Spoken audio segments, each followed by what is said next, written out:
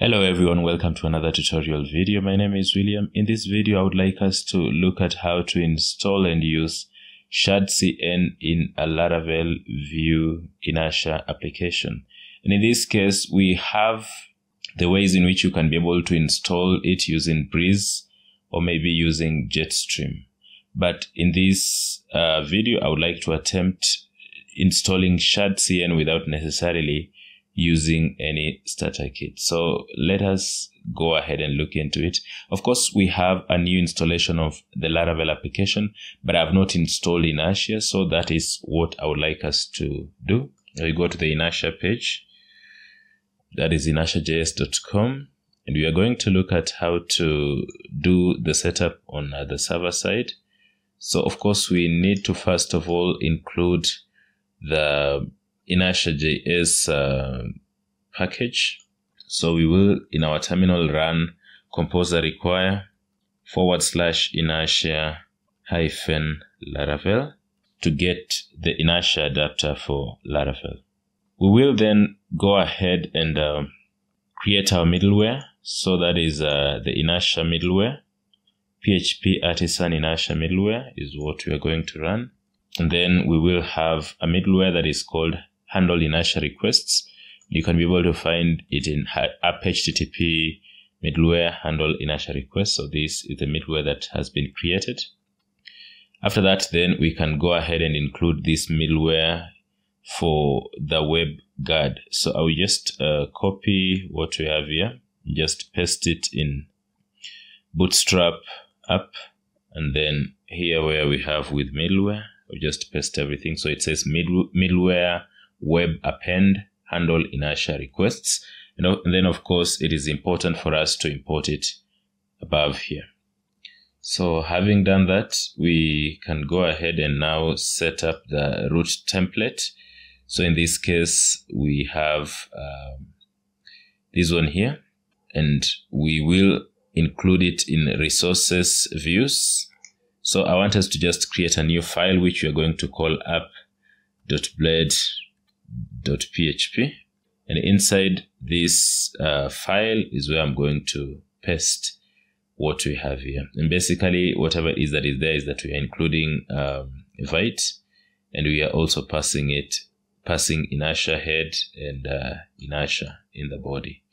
So basically, that is that. After that, we can go ahead and do the client-side setup. And here we are working with Vue. So we are going to run npm install inertia.js Vue 3. So that is what we paste here. That has completed been installed. And then, of course, we need to go ahead and add this piece of code in our app, in our resources.js app.js. So I would like to just include this one here like that. And what we are having, we are resolving whatever it is that is stored in pages as the Vue files that we have there. Of course, we are creating a Vue application and importing the create inertia app from inertia.js version 3. So Vue 3. So basically that is what we're having, and then we are mounting our application and loading it. So in this case, I also want to, inside this JS directory, create a new directory which we are going to call pages. And in the pages, I would like us to have just one page, one file, which I'm going to call home. And inside this directory, I would like us to just have the template. So you have script setup. I always like to use composition API in Vue.js. So then we will close the script tag. After that, we also need template like that. And inside here, we can be able to have something. For example, h1. There's something of that sort. So h1 homepage.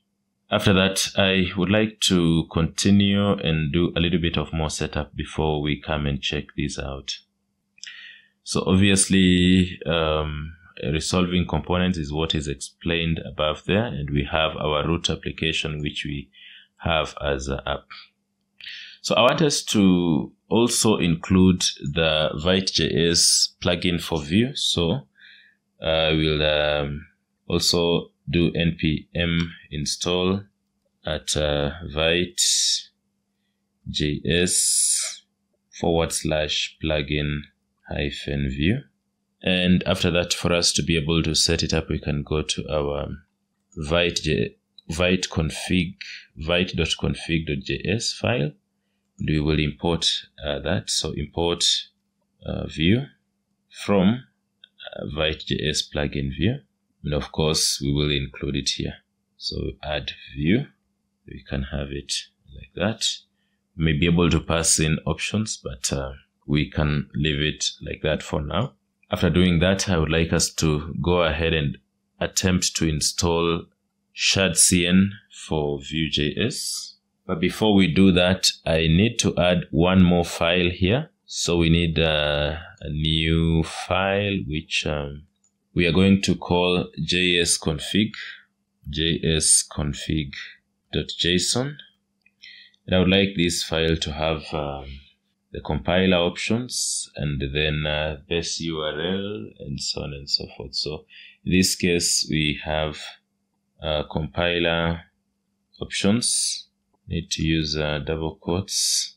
And then inside here, we can have the base URL, and I'd like it to just be like that. And then after that, we can also have the paths. And for the paths, we will have resources, JS, like that. And then of course we can exclude the node modules and also public, like that. So basically that is how our JS config file looks like. And how you save it. I would now like us to go ahead and see how we can be able to install Shadcn for Vue. So you go to Shadcn Vue and then go to documentation and go to installation. After that, select Laravel. Now, when you look at these instructions, it is creating a new Laravel app, but it is a Breeze application or something of that sort, and so on and so forth. So basically, in this case, we want to do it without using those presets. So we're just installing Shadcn Vue like that. So I'll just run npx Shadcn Vue at latest init. So basically, that is what I will paste here. And now it's asking us whether we are using TypeScript, and I will say no. That's the reason why we had JSConfig. So if you're using TypeScript, then it will be tsconfig instead of JSConfig. And then the application is Laravel, and then the default, the style, we can choose maybe New York. This one for the color, let us choose gray. I'm just choosing generally. Then it is asking us for the JSConfig file, and that is the file that we have just created here. So you hit enter. And then it is also asking where our global CSS app is. It is actually in resources, CSS app.css. So it is here. Let me just show you. So it is here, resources app CSS. So there are some files that the application we write inside there. So again, we will do that. Then it is asking us whether we would like to use the CSS variables for colors. So you can either choose yes or no, depending with what you want. And then are you using any Tailwind prefix? So if you are having Tailwind prefixes, you can change, but in this case, we will do nothing. And then where is your Tailwind.config located? Again, it is within the base directory, so we will just hit enter. And then after that, we are being asked for the components, the alias for the component. So in this case, for this one, I will say at /capital components, like that. So the capital C, because the component folder or directory has something of that sort. And I believe we do not have that one.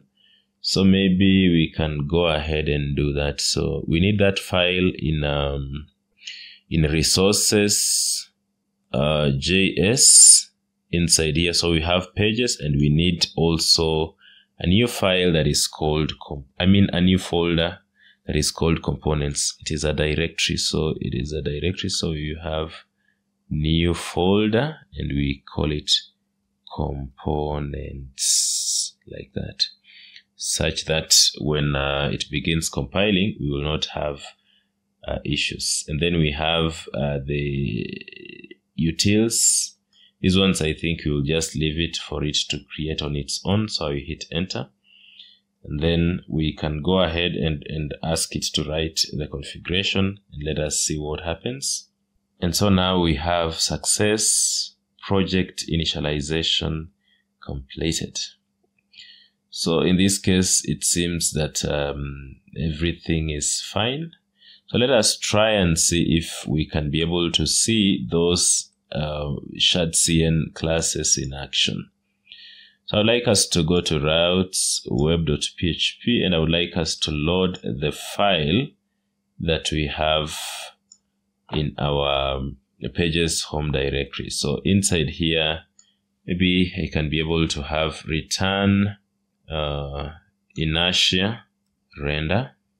And then inside here, we can be able to pass in the name of the file that we want to render. So in this case, I would like it to be home.vue, the file that we did create some time a while ago. Then after that, we can be able to import inertia. So here we can say use inertia, like that, and then save. Then we are having issues with inertia home not found. So let us see if we attempt to refresh. We are having the home page. So it seems everything is working fine, even if it says it is giving a warning, but the file is there and we have already created it, so no issues. And since we're able to load our home page, that is fine. So I would like us to go ahead and try and install one of the buttons or something of that sort, and then we see. But of course, you can be able to maybe modify your Tailwind config.js. But if we look at ours, which is this one here, I believe there are things that have been written by our Shadcn. So everything here is written by that. And also, if we look at the CSS resources, CSS app.css, you can also see that there are CSS items that have been added there. So I think those ones are okay. So I would like to attempt, because you can see this one is unstyled. So if we attempt to style it using Shadcn, we should see that those components are taking effect. So let me just attempt and do something. So let us do a button. So if you want to include a button in your application, you will run this command npx Shadcn Vue at latest add button. So you can be able to just add the components that you need. And now the button component has been added. So if you open component, we can see button.vue. And so that is how it is.